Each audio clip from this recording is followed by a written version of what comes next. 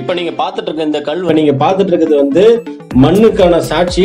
மரம் வந்து முள்ளு மரம். இந்த இது உள்ள வந்து பூந்து வரும்போதெல்லாம் செம்ம த்ரில்லிங்கா இருந்துச்சு. ஃபாசில்ஸ் எல்லாம் இன்னைக்கு கிடைச்சிட்டு இருக்கு. நம்ம வந்து காண கண்டிடாத ஒரு பகுதியா இருந்தோம். அரியலூர் மாவட்டத்துல இப்படி எல்லாம் ஒரு இடம் இருக்கானுங்கிறது யாருக்குமே தெரியாது. செம்ம லொகேஷனு, இங்க த்ரில்லிங்கும் இருக்கும். நீங்க இந்த இடத்த பார்க்கணும்னா அரியலூருக்கு பக்கத்துல இருக்கக்கூடிய வாரணாசி அந்த பகுதிக்கு வரணும். இந்த பகுதியை பார்த்தீங்கன்னா பழங்காலத்தில் இருக்கக்கூடிய பல பொக்கிஷங்கள் இங்கே நிறைஞ்சிருக்கு. உதாரணத்துக்கு கல்மரம் கூட இங்கே கிடைக்காது. எரிக்குழம்புல கால சுழற்சி ஏற்பட்டு ஒரு காலத்தில் கடல் இருந்தது அரியலூர் பகுதி. இது போல பல சூழல் இருந்ததுனால இந்த பகுதி வந்து ஒரு பொக்கிஷ பூமியாக இருந்துட்டு இருக்கு. இந்த பல சுரங்கங்கள் போல இருக்கு. அதாவது சுரங்கங்கள் எப்படின்னா இந்த நீர் அடிச்சுட்டு போய் அந்த மலை பாறை அந்த மண்ணெல்லாம் வந்து அரிச்சிட்டு அதோடைய வழித்தடம் வந்து சிறப்பாக அமைஞ்சிருக்கு. இது உள்ள போகும்போது நமக்கு ரொம்ப த்ரில்லிங்காக இருக்கு. இந்த மாதிரி பகுதி அரியலூர் மாவட்டத்தில் எங்கே இருக்குன்னு எனக்கு தெரியாது. ஆனால் இந்த இடம் செம்மையாக இருக்கு. இங்கே வரத்துக்கு வாய்ப்புகள் ரொம்ப கம்மி. அதனால உங்களுக்கு இந்த வீடியோ பண்றேன். ஏன்னா இந்த வீடியோ மூலியமா இப்படியெல்லாம் அரியலூர் மாவட்டத்தில் இடம் சிறப்பாக இருக்கு அப்படிங்கறதெல்லாம் காட்டுறதுக்காக தான் இந்த வீடியோ நம்ம பண்ணியிருக்கோம். கண்டிப்பா இந்த வீடியோ முழுசும் பாருங்க. செம்மையான வீடியோ, சூப்பரா இருக்கும். இப்ப நீங்க பாத்துட்டு இருக்க இந்த கல் வந்து எரிக்குழம்புல வெடிச்சு உருவான ஒரு பெரிய பாறை போல இருக்கிற கல். இந்த கல் பாத்தீங்கன்னாலே தெரியும். உத்து கவனிச்சு பாருங்க. இதோட வடிவமைப்பு முழுக்குமே வித்தியாசமா இருக்கும். அதாவது மண் அப்படின்னு நீங்க பாத்தீங்கன்னா ஒரு காலமும் இந்த மண்ணுடைய அமைப்பு மாறிக்கிட்டே இருக்கும். அதாவது ஒரு லேயரா மாறிக்கிட்டு இருக்கும். இப்ப நீங்க பாத்துட்டு இருக்கிறது வந்து மண்ணுக்கான சாட்சி. அதாவது ஒரு லேயர்னு சொன்ன பாருங்க. அந்த லேயர்ல நீங்க இதுல பாக்கலாம். அதாவது ஒரு செடிமெண்டேஷன் ப்ராசஸ்னு சொல்லுவாங்க. இந்த லேயர் எல்லாத்தையுமே செடிமெண்ட் தான் சொல்லுவாங்க. அடுக்கடுக்கா ஒரு பரப்பா இருந்துட்டு இருக்கும். மேல இருந்து கீழே வரையும் இதுலயே ஒரு 4-5 லேயர் இருக்கிற மாதிரி இருக்கு. இந்த மண்ணுடைய அமைப்புலயே, அதாவது இந்த மண்ணிலேயே வந்து ஃபாசில்ஸும் புதைஞ்சிருக்கு. இப்போ உதாரணத்துக்கு நான் ஒரு இடம் காட்டுறேன். அந்த இடத்த நல்லா பாருங்க. அந்த இடத்த மட்டும் செம்மண் இருக்கும். அதாவது இந்த லேயர் ஃபுல்லாவே செம்மண் போல இருக்கும். கலர் நல்லா இருக்கும் பாருங்க. இப்படிதான் இந்த இடம் வந்து அமைப்புல இருக்கு. இப்ப நான் போயிட்டு இருக்க அதாவது நீர் தடங்க. அதாவது நீர் வரக்கூடிய இடம். இங்க பாருங்க, நீர் அங்கிருந்து தேங்கி இருக்கு. மழை இங்க அவ்வளவு இல்ல. அதனால வந்து தண்ணி கொஞ்சம் தான் வந்திருக்கு. இதுவே மழை அதிகமா இருந்துச்சுன்னா இந்த பகுதி ஃபுல்லுமே தண்ணி வரும். தண்ணி வரும்போது இது இன்னும் பார்க்க செம்மையான ஒரு காட்சியா இருக்கும். இந்த செவர்கள் ஃபுல்லுமே பாருங்க நிறைய குழிகளா குண்டும் குழியுமா இருக்க மாதிரி தான் இருக்கும். அதெல்லாம் காரணம் என்னன்னா தண்ணி வந்து இந்த செவர்கள்லாம் அடிச்சுட்டு போய் அரிச்சிட்டு போயிருக்கு.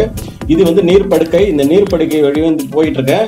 இன்னும் வந்து உள்ளுக்குள்ள இது போல நிறைய பகுதி இருக்கு. எல்லா பகுதியுமே வந்து அந்த சுரங்கத்துக்குள்ள போற ஒரு ஃபீல் தான் உண்டாகும். சில இடங்கள்லாம் முள் செடி மரம்லாம் இருக்கு. அதுக்குள்ளலாம் நம்ம உட்காந்து போகும்போது நமக்கே வந்து வேற ஒரு பகுதிக்கு போன ஒரு ஃபீல் வருது. இப்ப நீங்க பாத்துட்டு இருக்க இந்த மரம் வந்து முள்ளு மரம். இந்த மரத்துல இருக்க முள்ளுலாம் வந்து கொக்கி ஷேப்ல இருக்கு. கொஞ்சம் இதா போனோம்னாலும் நம்ம சட்டையெல்லாம் வந்து முள்ளு குத்திடுது. அது இல்லாம கையில குத்தினாலும் ஒரு பாய்சன் மாதிரி ஒரு ஃபீல் ஆகுது. அதனால நம்ம ஜாக்கிரதையா இந்த பகுதியெல்லாம் போக வேண்டியதா இருக்கு. இந்த பகுதியில வந்து பல கிளைகள் இருக்கு. அதாவது ஒரு வழித்தடமுமே ஒரு சுரங்க பாதைக்கு போற ஒரு காட்சி போல தெரியுது. இதுல நிறைய இடம் இருக்கிறனால நமக்கே குழப்பம் வரும். இடம் மாத்தி போயிட்டா வெளியில வர்றதுக்கு சிரமம் அப்படிங்கிற மாதிரிலாம் ஒரு ஃபீல் உண்டாகுது. செமையான ஒரு இடமா இருக்கு. நீங்க பார்க்கணும் அப்படிதான் நம்ம மெயினா இந்த வீடியோ பண்றோம். ஆள் நுழைஞ்சு போற அளவுக்கு தான் இந்த கேப் இருக்கு. அதுவே கொஞ்சம் சிரமம் தான். லீனா இருந்தா உள்ள போயிடலாம். கொஞ்சம் ஃபேட்டா இருந்தீங்கன்னா கீழே இறங்கிறாதீங்க. மேல வேணா நடந்து போய் பார்க்கக்கூடிய ஆப்ஷன் இருக்கு. நானே ரொம்ப கஷ்டப்பட்டு தான் உள்ள போனேன்.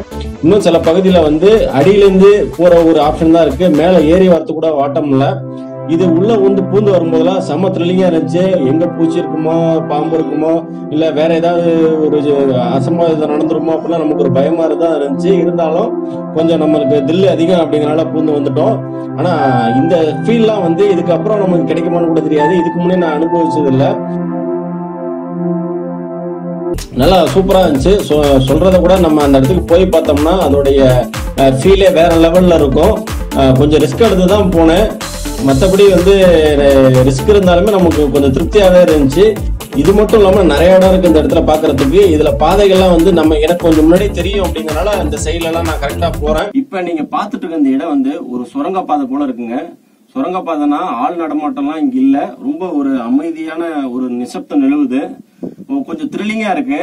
இந்த வழித்தடம்லாம் நம்ம போயிட்டு வந்தோம்னா நமக்கு வந்து வித்தியாசமான அனுபவம் இருக்கு. நம்மளை சுத்தி வந்து செவுரு, அந்த செவறுகள்லாம் வந்து பல கோடி வருஷத்துக்கு முன்னால இங்க வந்து செட்டான ஒரு சுவர்னு சொல்லலாம். அதாவது செட்டான இருந்துச்சுன்னா பல்வேறு காலகட்ட இயற்கை சூழல்ல இந்த இடங்கள்லாம் வந்து உருப்பெயர் மாற்றி இப்ப இருக்கு. பெரும்பாலும் இந்த மாதிரி இடங்கள்லாம் வந்து அரியலூர் மாவட்டத்துல ரொம்ப கம்மியா தான் இருக்கு. ஆனா இந்த இடம் வந்து நம்ம வந்து தொல்பொருள் ஆராய்ச்சிக்கு ஒரு பொக்கிஷமான இடம்னு சொல்லலாம். என்ன காரணம்னா இங்கே வந்து பழங்காலத்துல, அதாவது பழங்காலம்னா நம்ம முன்னோர்கள் காலம்ல பல கோடி வருஷம்னு சொல்லலாம், ஒரு 230 மில்லியன் வருஷத்துக்கு முன்னால இந்த இடங்கள்ல வாழ்ந்த உயிரினங்களுடைய எச்சங்கள் இங்க கிடக்கு. அதாவது பாசில்ஸ் கிடக்கு. இங்க இருக்கிற பாசில்ஸ் எல்லாம் வந்து நம்ம வந்து கற்பனை பண்ணி பார்க்க முடியாத அளவுக்கு ஆண்டுகள் பழமையானது. அது எப்படி வாழ்ந்திருக்கும் அப்படிங்கிற கற்பனை எல்லாம் இன்னைக்கு வந்து நம்ம தொல்பொருள் ஆராய்ச்சியில வந்து அவங்க கண்டுபிடிச்சு சொல்றதை வச்சுதான் நம்ம ஒரு கற்பனையை இன்னைக்கு செய்ய முடியுது. இதெல்லாம் வந்து நம்ம இப்படிலாம் நினைச்சு பாக்குறதுக்கு இந்த இடம் வந்து ஒரு பிரமிப்பான இடமா இருக்கு. பழங்காலத்துல இங்க வந்து அத கண்டங்கள் உருபெயர்ந்து எரிக்குழம்பு வெடிச்சு அந்த எரிக்குழம்புல இருந்து வந்த மண்கள்லாம் இங்க கற்களா குப்பிளிச்சு ஒரு கொப்பளங்கள், அதாவது பபுள்ஸ் எப்படி இருக்குமோ அதே போல கல்கள் இங்க இருக்கு. இந்த கல் எல்லாமே வந்து குட்டி குட்டியாவும் இருக்கு, வித்தியாசமான ஒரு வடிவத்திலயும் இருக்கு. சில இடங்கள் ரொம்ப பொராசிட்டி, அதாவது முறுமுறுன்னு, அதாவது இந்த சொரசொரன்னு இருக்கக்கூடிய இடங்களும் இருக்கு. சில இடங்கள் மண்ணை வந்து மண் அப்படியே ரொம்ப நைஸா கையில அள்ளக்கூடிய அமைப்புல இருக்கு. பல இடங்கள் வந்து பல வித்தியாசமான ஒரு நில அமைப்புல இருக்கு. அதான் முக்கிய சிறப்பே சொல்லலாம். சில இடங்கள்ல கருமண்ணு சொல்லுவாங்க, சில இடத்துல செம்மண் இருக்கும், சில இடத்துல மஞ்சள் மண் இருக்கு, சில இடத்துல பாசில்கள் எல்லாமே சேர்ந்து மண்ணாவே அமைப்புல இருக்கு. இது மட்டும் இல்லாம இந்த இடங்கள்ல வந்து வாழ்ந்த உயிரினங்கள் என்னென்ன அப்படின்னு கேட்டீங்கன்னா, குறிப்பா டைனோசர், அதாவது டைனோசர்னு சொல்லக்கூடியது வந்து தொன்மா அப்படின்னு சொல்லுவாங்க. தொன்மானாலே பழங்காலத்து உயிரினங்களை சொல்றதுதான் தொன்மை அப்படின்னு சொல்லுவாங்கல்ல. அதுல தொல்லுங்கிறது பழைய ஒரு பேர், அதாவது பழைய பேர்னா பழங்காலத்துல பயன்படுத்தின அந்த பேர். அந்த பேருடைய அமைப்புல தான் இன்னைக்கு தொன்மா அப்படின்னா அதை டைனோசர்னு சொல்லுவாங்க. டைனோசர்ல வந்து பல வகை இருந்திருக்கு. டைனோசர் வாழ்ந்த கட்டத்துல டைனோசர் மட்டும் கிடையாதுங்க, டைனோசர் கூடயே இன்னைக்கு இருக்கக்கூடிய சில உயிரினங்களுடைய மூதாதையர்னு சொல்லக்கூடிய உயிரினங்களும் வாழ்ந்திருக்கு. அதாவது டைனோசர்ல வந்து சுமார் வந்து 500 வகை அன்னைக்கு இருந்திருக்குன்னு சொல்றாங்க. நம்ம வந்து டைனோசர் படம் வந்ததுனாலதான் டைனோசர் பத்தின ஒரு கற்பனையே வந்துச்சு. அதுதான் உண்மை. இந்த படத்தை பார்த்தாலும் நம்ம தெரிஞ்சுக்கிட்டோம். அதனாலதான் இன்னைக்கு கற்பனைக்கு நமக்கு வந்து யுகிச்சு பாக்குறதுக்கு ஒரு வாய்ப்பு கிடைச்சிருக்கு. டைனோசர் காலத்துல டைனோசரே 500 இனங்கள்லாம், அது மட்டும் இல்லாம மத்த இனங்கள், அதாவது அதை சார்ந்தது ஒட்டுண்ணிகள் இது போல தாவரங்கள் வாழ்ந்தது எல்லாம் பாத்தீங்கன்னா 1800க்கு மேல இருக்கும்னு சொல்றாங்க. அதற்குரிய பாசில்ஸ் எல்லாம் இன்னைக்கு கிடைச்சிட்டு இருக்கு. அதாவது தொல்லியல் துறைக்கு இன்னைக்கு சவால் விடும் வகையில தான் இந்த இயற்கை இருக்கு. என்ன காரணம்னா நம்ம பார்க்கக்கூடிய ஒரு விஷயம் வந்து நமக்கு கல்லா தெரியுது. ஆனா பழங்காலத்துல பல கோடி வருஷத்துக்கு மேல வாழ்ந்த ஒரு உயிரினம்னா நம்மளால நினைச்சு பார்க்க முடியாது. கற்பனைக்கு அப்பாற்பட்ட விஷயம் தான் அது. இன்னும் சொல்ல போனா சில இடங்கள்லாம் இன்னைக்கு எல்லாம் பாத்தீங்கன்னா கோயில இருக்க சிலைகளை தான் கடத்திட்டு போய் அதை வந்து பொக்கிஷம்னு சொல்லிட்டு அமெரிக்கா, ஆஸ்திரேலியா எல்லாம் போய் விற்கிறாங்க. அதை தாண்டி இங்க இருக்கக்கூடிய கற்கள் பாசில்ஸ், அதாவது இப்ப பாசில்லாம் ஒண்ணும் இல்ல, ஒரு டைனோசருடைய பல்லு இன்னைக்கு வந்து கல்லா இருக்கும். அன்னைக்கு வாழ்ந்த ஒரு மிருகம் வந்து கடல்ல வாழ்ந்த மீன் இருந்துச்சுன்னா அந்த மீனுடைய பற்கள் இன்னைக்கு ஒரு கல்லா மாதிரி இருக்கு. இது போல பொக்கிஷங்கள்லாம் இங்க நிறைஞ்சு கிடக்கு. இன்னும் சொல்ல போனா இங்க இருக்கிற இந்த வளத்துடைய தன்மை வெளிநாட்டுகளுக்கு தெரிஞ்சு அவங்க வந்து இங்க ஆராய்ச்சி பண்றாங்க. ஆஸ்திரேலியா, அமெரிக்கால இருந்து இங்க வந்து ஆய்வு பண்ணிட்டு போயிட்டு இருக்காங்க. ஆனா நம்ம வந்து இது இன்னமும் ஒரு சாதாரண ஒரு கல்லா தான் பாக்குறோம். குறிப்பா இந்த இடத்துங்கள்ல டைனோசர் முட்டை கிடைச்சிருக்கு அரியலூர் மாவட்டத்துல. இந்த டைனோசர் முட்டைகள்லாம் பாத்தீங்கன்னா எப்படி கல்லா மாறுனுச்சுன்னா, அன்னைக்கு வந்து எரிக்குழம்பு உருவாகி ஒரு வகையில இயற்கை சீற்றம் வந்துச்சு. அது மட்டும் இல்லாம கடல்ல வந்து பெரிய கொந்தளிப்பு சுனாமி இன்னைக்கு வந்த போல அன்னைக்கு சுனாமி எல்லாம் பலமுறை வந்து, அத பலமுறைனா ஒரு 2 வருஷத்துக்கு இல்ல, மில்லியன் கணக்கான வருஷங்களுக்கு அப்புறம் தான் நம்ம இன்னைக்கு வாழ்ந்துட்டு இருக்கோம். அது மட்டும் இல்லாம அதாவது பூகம்பம், நில அதிர்வு இது போன்ற பல இயற்கை சீற்றங்கள்லாம் மாறி மாறி வந்து இன்னைக்கு வந்து எல்லாமே ஒரு செடிமெண்டேஷன் ப்ராசஸ் எல்லாம் பிக்ஸ் ஆகி இன்னைக்கு ஒரு வந்து நமக்கு ஒரு வடிவம் கிடைச்சிருக்கு. அது எல்லாமே அழுகி போகாம இருக்கிறதுக்குரிய காரணங்கள்லாம் கெமிக்கல் ரியாக்ஷன் கூட சொல்லலாம். இன்னைக்கு நம்மளாம் வந்து இறந்துட்டா நம்ம உடம்புல வந்து எப்படி புழு அரிக்குது அதெல்லாம் அரிக்குதோ அதற்கு அப்பாற்பட்டு இந்த விஷயங்கள்லாம் இன்னைக்கு நம்ம பொக்கிஷமா கிடைச்சிருக்கு. இந்த விஷயங்கள்லாம் கண்டிப்பா தெரிஞ்சுக்கணும். அது நம்ம மண்ணின் பெருமையை நம்ம தெரிஞ்சுக்கிட்டே ஆகணும். இந்த இடம் வந்து ஒரு சூப்பரான இடம் இருக்கு. பட் ஆனா சுத்தி பார்க்கக்கூடிய ஃபெசிலிட்டி இங்க இல்ல. என்ன காரணம்னா பாதுகாப்பு வசதியும் கம்மி. இங்க இருக்கக்கூடிய நிலப்பரப்புகள்லாம் வந்து நம்ம பொக்கிஷமா தான் கையாண்டாகணும். இன்னும் இதுல வந்து அரிய விஷயங்கள்லாம் கிடக்கு. அதெல்லாம் நாள் போக்குல வெளியில வரணும் நம்ம எதிர்பார்ப்போம். இந்த இடம் போலவே இங்க எல்லா இடமும் இப்படிதான் இருக்கு. வாங்க இன்னும் மத்த இடத்தையும் பார்க்கலாம்.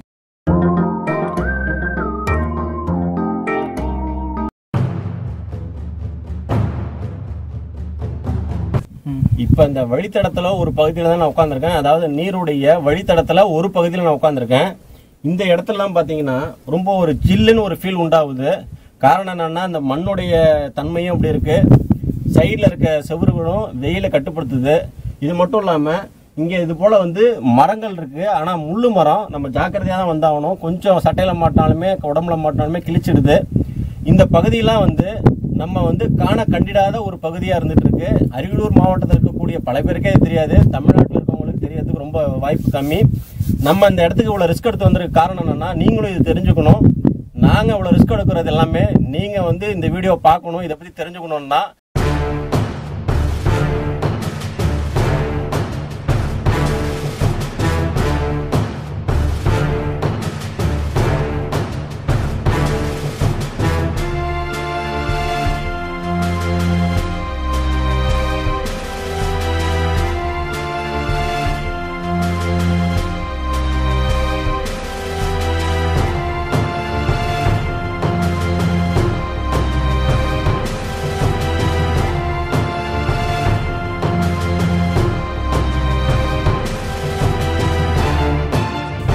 நம்ம ஏற்கனவே சொல்லிட்டு இருந்தோம், பல மில்லியன் வருஷம், அதாவது 200 மில்லியன் வருஷத்துக்கு முன்னால, அதை ஆண்டுகள் கணக்கில் சொல்லணும்னா ஒரு 23 லட்சம் வருஷத்துக்கு முன்னால நினைச்சுக்கோங்க.